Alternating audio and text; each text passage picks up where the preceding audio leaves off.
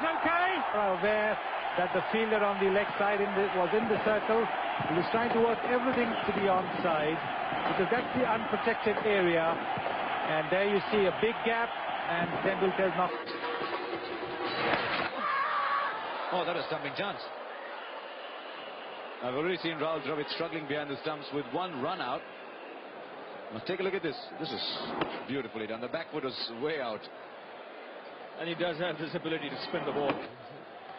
He's beaten Lara all ends up. Takes it.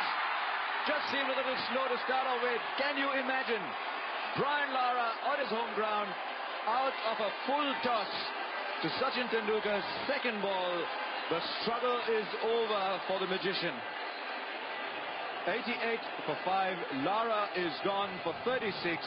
And sure, it is all over now for the West Indies with just Jacobs and the fast bowlers to come.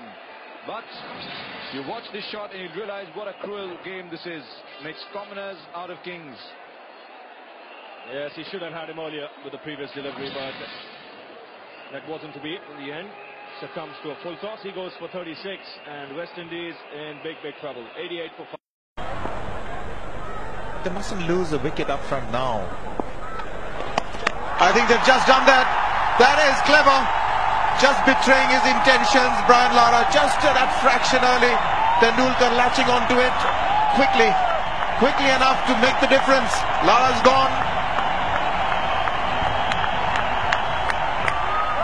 Well, this was smart bowling from Sachin Tendulkar. I think Brian Lara probably left his piece a little bit too early.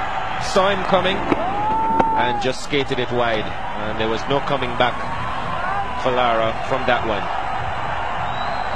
So India have made the breakthrough that they wanted. Brian Lara has gone for 31. West Indies